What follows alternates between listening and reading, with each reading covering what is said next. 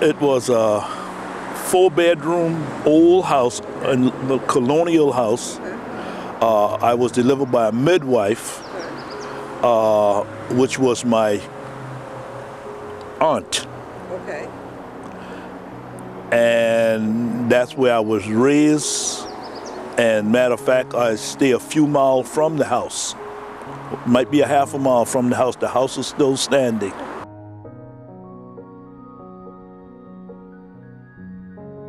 My mother was Rhoda Gibbs, and my father was Charles Williams. Later on, they got married, and her name became Rhoda W. Williams.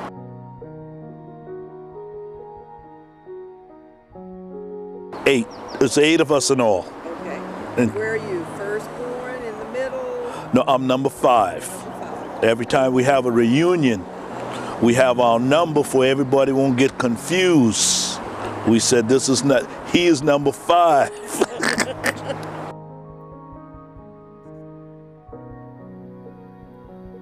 Well, Geechee mean is with a lot of people got it with an accent. And a lot of people always tell me that I have a Gullah accent. And I always feel like it was not something that we inherit that from uneducated other people in the way how they speak. Okay. Because I worked with the Forest Service for 29 years, and there was a guy named Danny Carlson, and he lived in New York City. Now you can tell if he is not a Yankee anymore. He have a Southern accent. So I always figure, Gullah mean if you hang around someone long enough, then you begin to speak Gullah. Regardless how proper your English or how proper you are, it will rub off.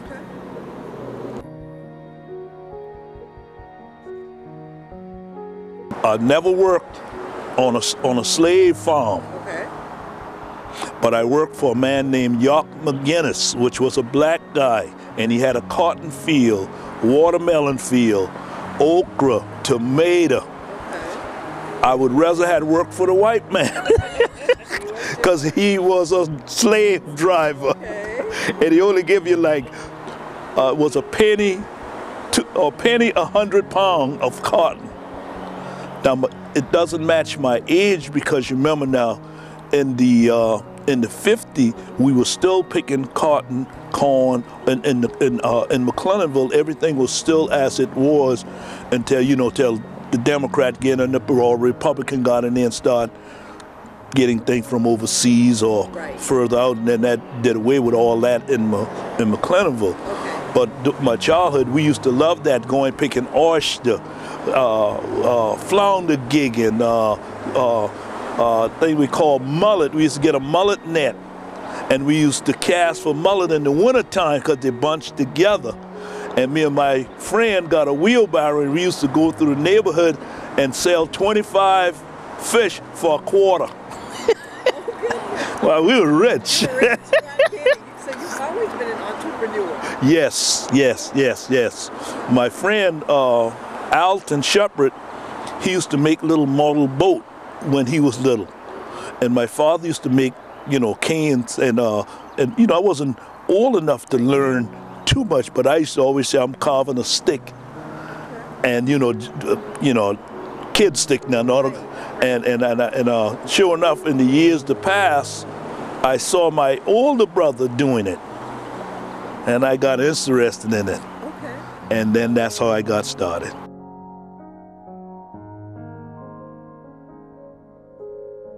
He was one of the guys that work at the Navy Yard. Okay.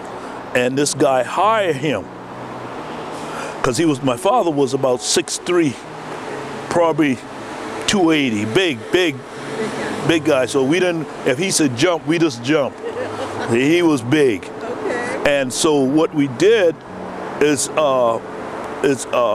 he made a stick for the guy because he was a colonel.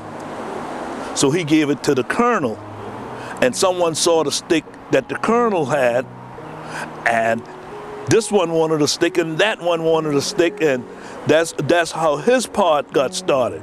But before that, he was just like somebody needed a stick. It was a free thing. He just give it to it. Okay. But for my ancestors, the story that my brother or my father, it came from way back during slavery time when people needed a crutch or people needed a walking stick. Because see, my ancestors then was good farmers, which my grandfather was, and I did a lot of work for him also whilst I was little. And they said it passed down because he made crutches and walking stick. And believe it or not, he also made tables out of cypress knee. Now,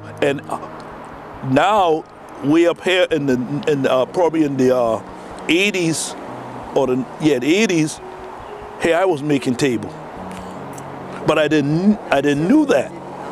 You see, I didn't know that at the time, but now I know that he did all those things too. So that tradition is still in the family, but now my grandson is the only one that is interested, and he is 15 now.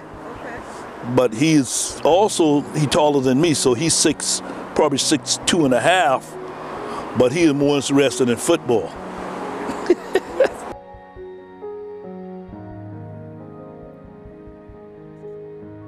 In McClellanville, it was had second grade at school. We had a lunch. I used to hate that. It had a lunch cafeteria. Milk was like 2 cents a carton, no little tiny carton. And honey bun was like, I think, a nickel. Sodas was 10 cents. And that's what we had to look for every lunch. But my mother used to make us sandwiches. And you had a peanut butter and jelly sandwich, you had a bologna sandwich or a lunch meat sandwich. And you never get no like chicken. No, that was strictly for the house. Okay. And so we used to go to school and take the bag, but if you got a greasy bag, they tease you. So you had to put 2 bags in one.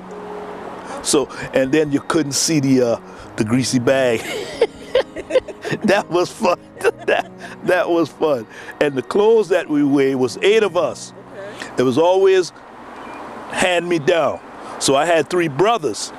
And when it got to me, it was, if I had run out of sound like a motorcycle going down the road, oh, holy. And so that's the way we grew up. And every day you get home, you still had chores to do. Because we still had wood stove. We had to cut wood, rake the yard, or Daddy will tell you got some bean to pick in the garden. And there was no, you didn't hardly get too much whooping. Okay. Unless you had to really do something big time. Okay. But we all 8 grew up together. And my older brother, Charles, which a lot of people call CC, he's the one that used to do the sticks. And he is 74.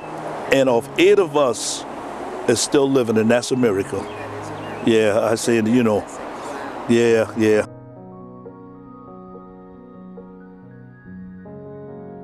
All my teachers was good. All of them was good. Miss Singleton, my aunt, Miss Adams, which her first, she is 96 now, and she taught on Sandy. She was one of the first teachers on Sandy Island.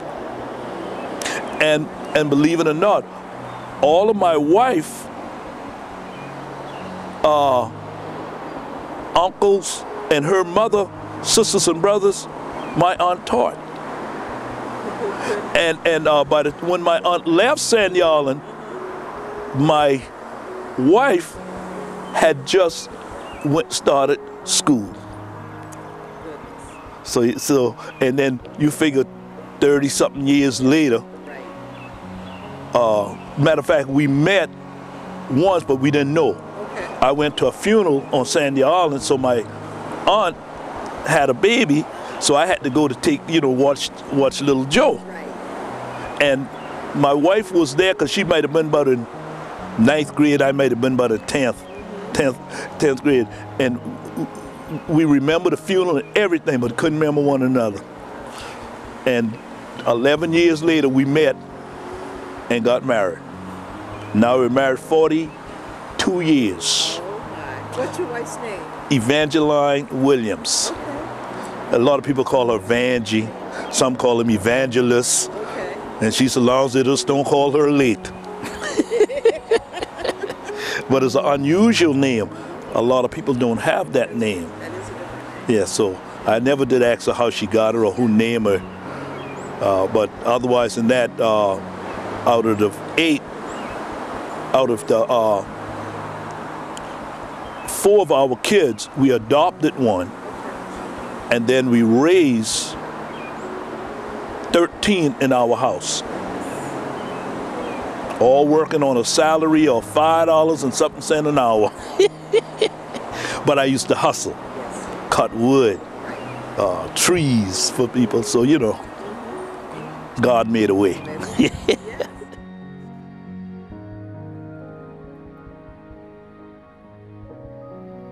I got to see my father. I mean, the kids now say that that's my hero,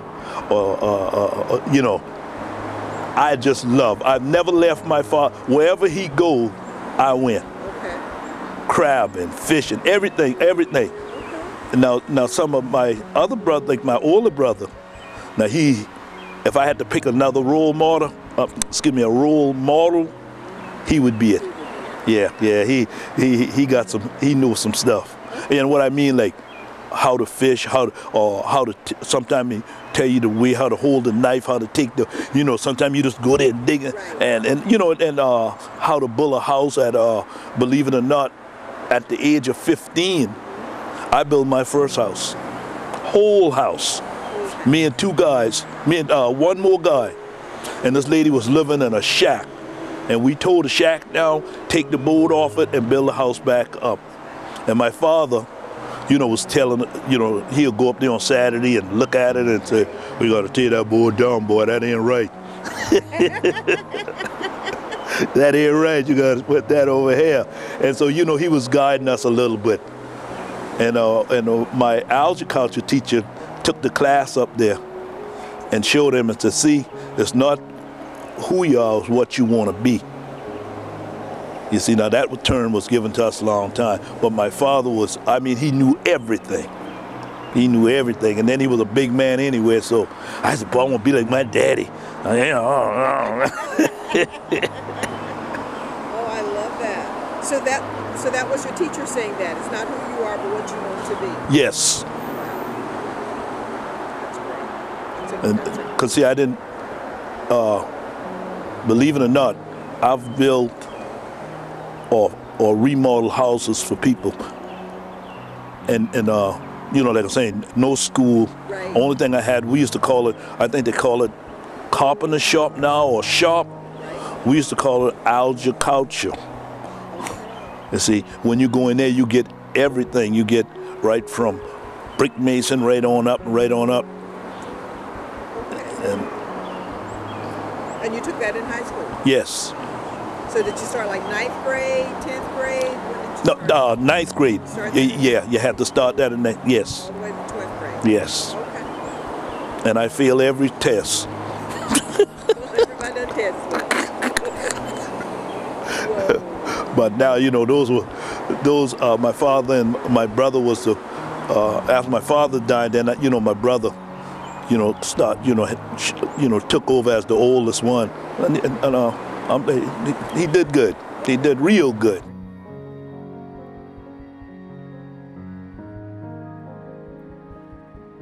Remember, with eight siblings that my father had, we didn't have no ham, store-bought ham. We didn't ever eat a duck out of the store or anything like this. Everything we ate was homegrown.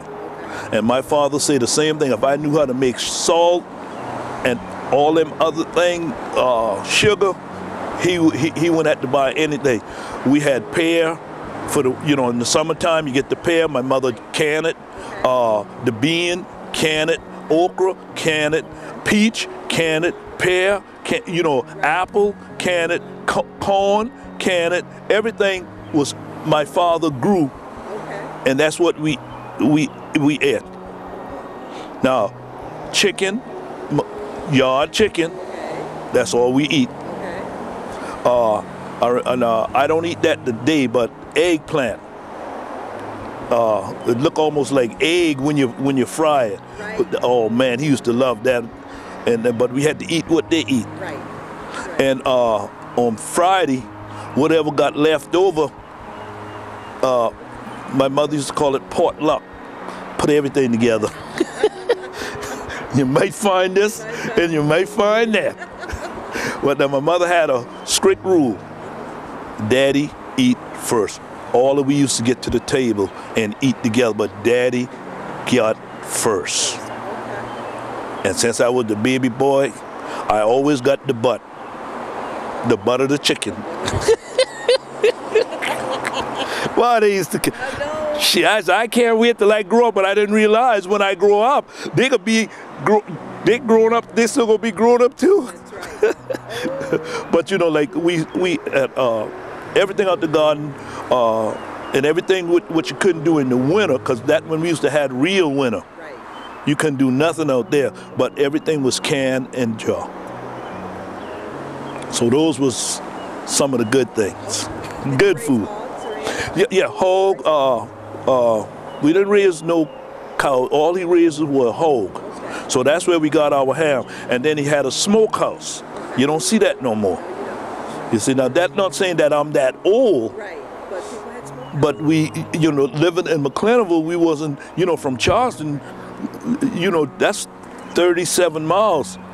Nobody had no car. Right. Taking 2 days to get there on horses and wagon. Right. So you were gonna pop in and just pick up something and pop back. Yeah. You had to survive for right there. Yeah. And then sometime when, say, if someone kill a hole, then, because you know we didn't have no electricity, so but we had an ice truck come by. So what happened if I kill a hog, you give the next person who got hog, you give them half of the hog so all the meat wouldn't get spoiled. Had bacon, pork chop, we had everything.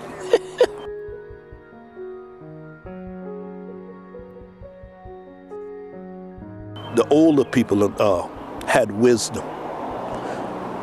We go under the house. They didn't want you to go under the house. They didn't want you to go in the bush. Now, boys could go in the bush, girls couldn't. Boys could go under the house, but girls couldn't. It took me years to find out why. Because the seller said if we go under the house, there's a black snake.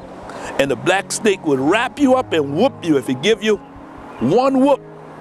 That means you got 1 day to live. If you go in the bush and they whoop you, that's how many times they whoop you, you're gonna die. So boys and girls never played together unless it's baseball or basketball. That's it. No woods, no tree climbing, yeah, and all of this. But otherwise than that, no. Years and years when I grew up, then I found out why. I didn't know it was a different, but I thought we all were rough and tough. And so one day I was going in the woods and the black snake jumped up and hit my leg. Man, I was running a mile an hour. I run home, I said, Mama, a black snake whooped me, I could die. And she took the broomstick and said, no, there's an antidote. No, you don't, she didn't say antidote, I can't remember. And she hit me. And said, that's cancel out that. I said, whew, Yes. I sure didn't want to die. There ain't but no truth in that. Boys and girls apart. That's all it was. Keep the boys and girls apart. That was all the difference. We wasn't sexual actor. We didn't even know what, you couldn't even mention breasts or titty or stuff that you could not know. You get a whooping. You look under, girl, you had to keep that to yourself. You couldn't tell a girl, I see your drawing. I go and tell mama, I go and tell auntie, and oh man, you get a whooping. Yeah, shoot. Break a glass, whooping. They used to go to bed and you in there talking, whooping. They talk about abuse. They don't know what abuse is.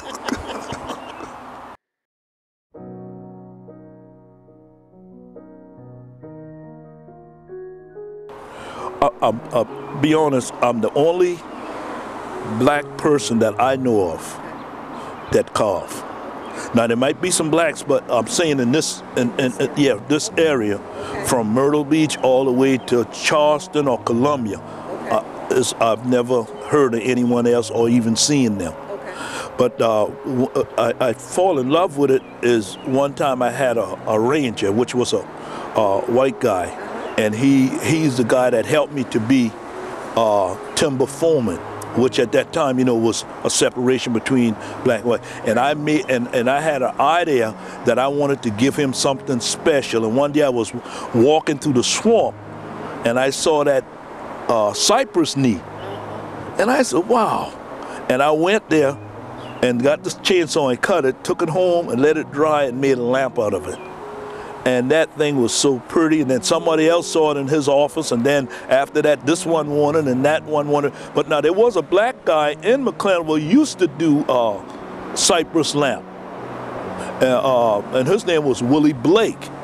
You see, you know, I don't know about his background in that, but when we used to come, he used to make the cypress knee lamp and the cypress knee and the bottom of the cypress tree.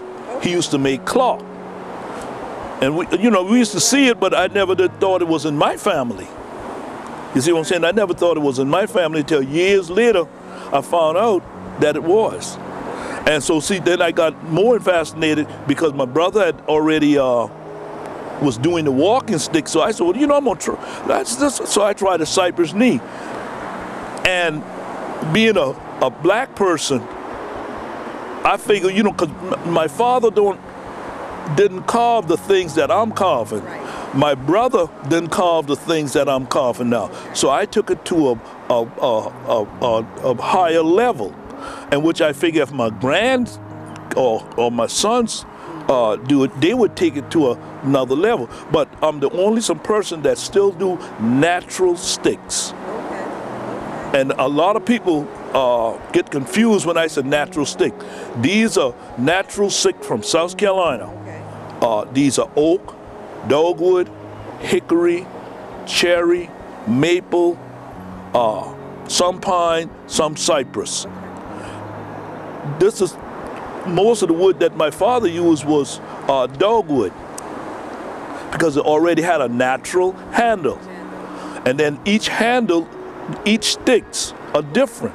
So that's what I love about my stuff. When somebody stop out here, they're not going, like you go get a metal stick and every time you walk, go click, click, click, click. Look, sound like somebody following you. And a lot of people want to get rid of that metal stick and rather walk with a stick that don't make them look old. Plus, when they see like an eagle head on the top of something, the people forgot that they got a problem.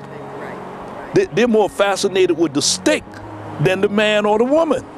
So see, that's what makes my stick different from anybody else. Because if you go and what I'm so proud about is that when I see other people's sticks, and then they said the stick that have the curve in it, and tell people that's oak. There's no oak you can soak or cut to bend like that. It's pine.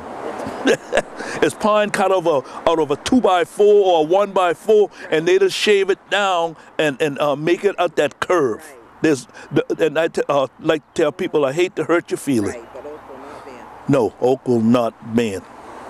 No, and the other thing is that I customize sticks. That I got probably 100 sticks out there, and there's no two alike.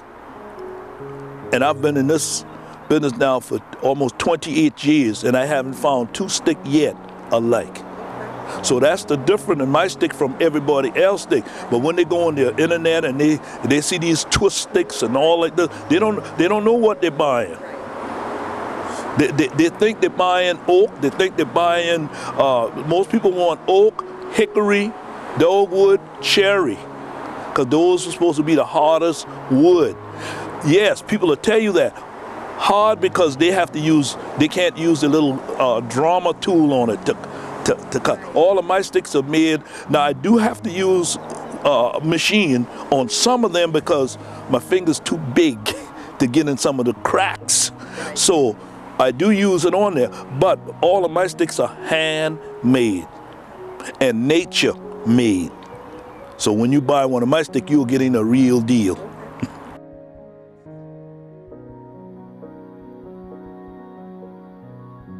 I'll put it like this. I'm a holiness person. I was born Methodist, but I was redeemed by holiness. So, but it's the same God. It's just one wants you to live right. And you have to make that choice if you want to drink, smoke. I've been married for 42 years, haven't cheated, never had a fight with my wife. We argue about who's the best in the Bible or who's the best scholar. But for our kids, they never heard us curse, never seen us drink. We all eat. My mother taught us how to eat together. My father and mother taught us how to eat together. But they still don't serve me first, but that's all right. But we ate together. And if you go to any one of my kids' house today, they're going to eat together. See, it's a tradition that we carry on. And that's how my religion sort of changed me to be a man, saying I don't have to go out and party. I don't care if someone else go out and party or do what they want to do. But the Bible says, as far as my house, this is what I want. So because I went into that, I also became a minister of the word. So in order to show an example, I have to become an example. So see, and it was, a lot of people don't believe in prophecy, but I had a heart desire to do this way before I retired, but I never told no one. I just one of these days, you know, when I retire, this is what I want to do, this is what I want to do. And this lady said, walked up to me, don't even know her, and she said, God said, open up your business. I said, oh, praise the Lord, praise the Lord. When she left, I said, I ain't got a pot to pee in and a window to throw them out. I said, Lord, I said, these people come around here and say these things to mine. I'm in holiness now. I see people come around here and tell me, oh, how I can start a business? I ain't got no money. Got 8 kids, you know, 5 of my own kids at the house, 8 more staying there. And we went to a church one night, and it was a man walk up to me and say, God said, this is your last time, open up your business. And I've been here 28 years. And I started out with 0. I went in the woods. I had to go in the woods, get my own wood. I had to borrow, well, I had my father old carving knife, which he had made out of an old oyster knife. So that was given to me. All I had to do was make the material. So after I made that, I set up right there in McClellanville, and it was, God had blessed me. So that's what I believe in my religion and how it helped me. Now somebody else, I can't can't talk for them, but I can speak for myself and say, like say the interview.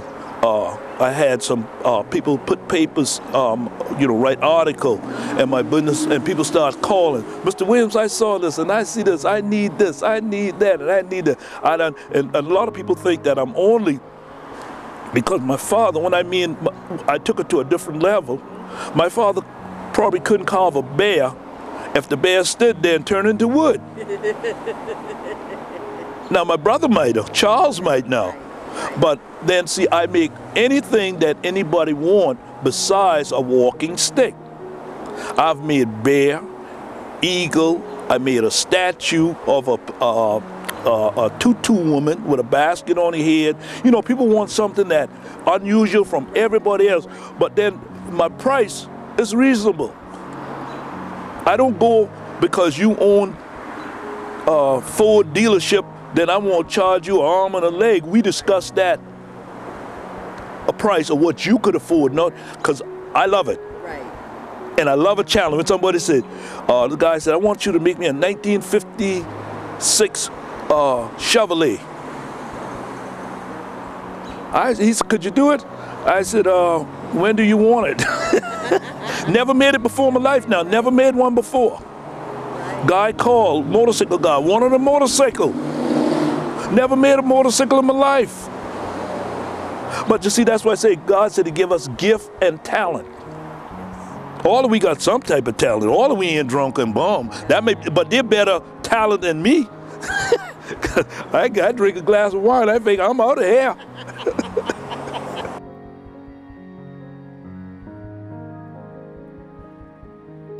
That 2 years ago, Mr. Raleigh introduced me into the Gullah family.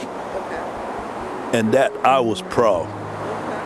I was proud because they said, you know, one time I think you had to, it was only like white, and then they turned it around and said, now everybody should be added into it.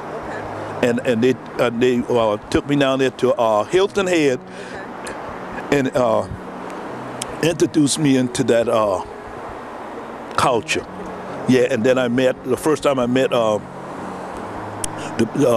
fence, what the guy named, the guy that does the fence. I can't remember his name, but he died now, from Charleston. And I met his nephew. And then he took over from him. Then I met ladies from Beaufort that does sweetgrass basket, but to find out they move out of Mount Pleasant to Beaufort, and then there's a family that live on a Hilton Head that does sweetgrass basket. And his parents was born in Mount Pleasant, but the tradition already moved to Hilton Head, and he was one of the few there. And so, see, I didn't know, yeah, but they never met a black wood carver either. So both of us, wow, I didn't know that. Yeah, man, this, you know, and to me it was exciting to see how the Gullah culture are now being looked at not just as a white or a black thing, but a togetherness thing, that we all got talent. And for this world to get where that now, we all had to come, all the cultures come together. I wish we all as people can do that. Right. Yeah, that'd have been good. That'd be a good thing. But I enjoyed, me and my wife went there, oh man. I almost cried, I'll be honest. I had love it. Yeah. I said, no, you know, I didn't, you know, but to seeing other black culture, I didn't, you know, like this guy could have painted any portrait. I didn't know about it, and they didn't know about me either. So you see, we just having a ball with one another, and I didn't know you can do that. Yeah, because you figure everything. There's some white guys that call the guy the stick maker, and when I started here probably 20-something years ago, he stopped and he said, Mr. Williams, is there any way you think you can teach me this? I said, man, I tell you, like my brother said, if I teach you now, I said, he lived in McClellanville, he said, I can go 50 miles that side and 50 miles this side, but don't stop in the middle. I said, which one you want to do? And he told me what he wanted to do, and now he go around all to the campsite in South Carolina and come home, make some more stick and make that trip. And I sat there and showed him how to do it, and now he is good.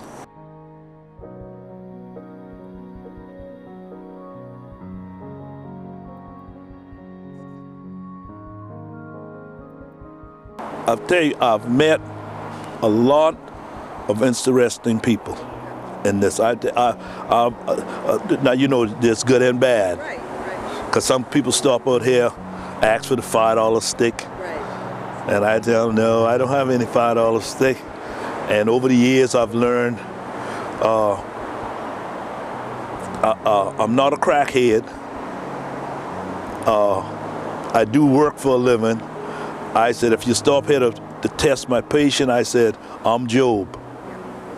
I said, I've got a lot of patience, so if you want a stick, I'll sell you a stick. But I said, now you know good and well, there's no such thing as no $5 stick. You know, but people try to tell you they go to Bahamas, and the wood over there is different. The culture over there is different. The people, they'll sell you a $100 stick for $5 because they don't have anything. They believe that a bird in the hand is better than the bird in the bush. So when they come here and they see me side the road, they figure, well, okay, I'm gonna give them a bargain, but they want to bargain to the $5. And you know, you look at some of my stuff, it didn't take no 5 days to make some of these sticks. It takes months. And so, you know, I met the good, but I met more good than bad. And then the people that I met, like y'all, you know, that do the interview and all like this, I do get exposure to other people to let them know that there is a black carver, and I didn't go to school or anything. All these things was just what you say, Mother Nature give to me. And then the other thing is that all my wife, that she only goes on road trip with me. Okay. She wouldn't sit out here. She said she ain't got no patience. No. She said, so that's the other thing, you have to have patience. And most of all, I love what I do. Yes.